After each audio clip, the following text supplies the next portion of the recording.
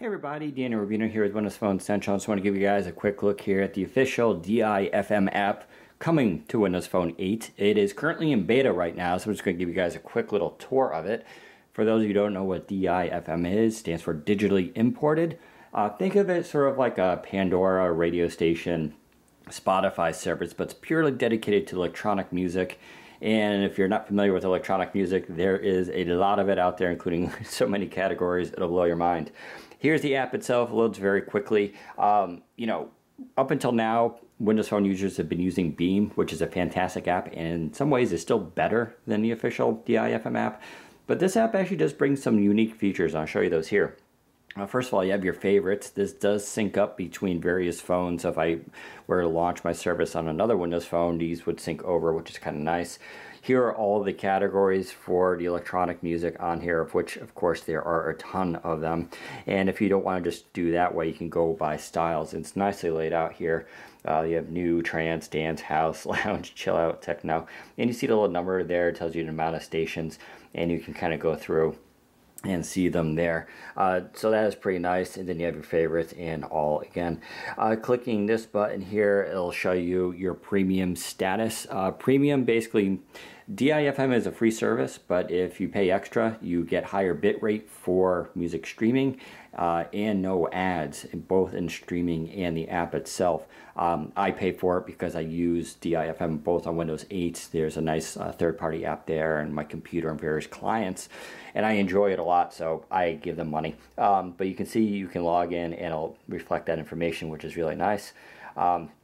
When you go into settings, you'll see this even more here by hitting bandwidth settings, and you have two options. You have your mobile network and Wi-Fi, and when you're on premium, you can choose if you want medium, high, or really high, 256, or even disabled. That's actually a really nice feature, so you don't ever have to worry about accidentally streaming on your data plan.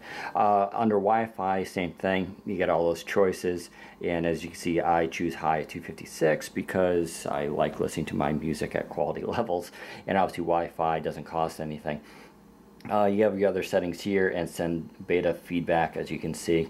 Overall, you have data usage monitoring, I'll show you in a moment, and power management.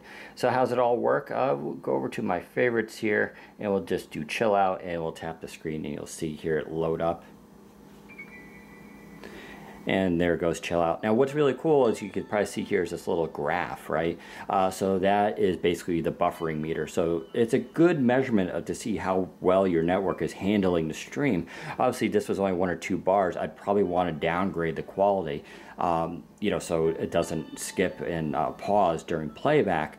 But as you can see, I got full bars basically, so streaming at 256 is pretty good. And it tells you, in fact, that it is streaming at 256. Let me zoom in a little bit there and you can get a better look at it. And probably the other really cool thing you can see right next to it is in megabytes. That's the amount of data that I've actually consumed. That is pretty cool, and I've only probably played this about 15 to 20 minutes maybe. And you can see I'm already up to 60 megs, which goes to show you how much data this can actually consume. But overall, it's a pretty cool thing. You can also hit the share button, and it's going to allow me to go share to Twitter, Facebook, whatever I have connected up here. And you can see it even says my Windows Phone gives you currently the station that's playing. If you don't want to do the station, you can actually share the song that's playing, which is also kind of a nice little feature. I'm always a big fan of the social network interaction here. And then you have your track history, which goes to show you stuff that's already been playing. Other than that, it's a pretty straightforward version of DIFM. It shows your current playing list and everything else.